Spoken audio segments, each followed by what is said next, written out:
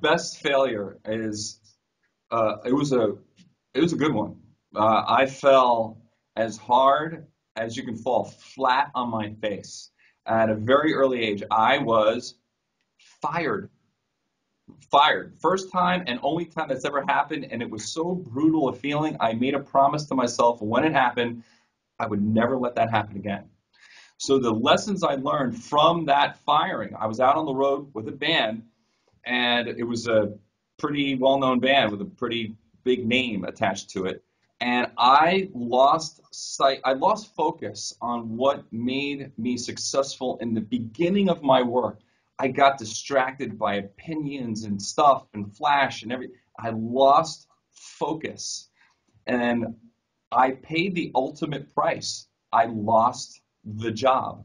And that taught me two things: never lose focus and be the boss. Those are the two big things I learned, and I really took them to heart. And the focus thing, where I just learned the lessons of that failure. You know, you don't learn anything when you win. You learn everything when you lose. That is, everyone knows that. There's so many cliche sayings tagged to that little life nugget, but it's completely true. And when you fail, it sucks, but keep your eyes and ears open, because the gold to get to where you want to be is in that failure. And I am proud that I was able to say, wow, that stunk. I don't want that to happen again. What went wrong?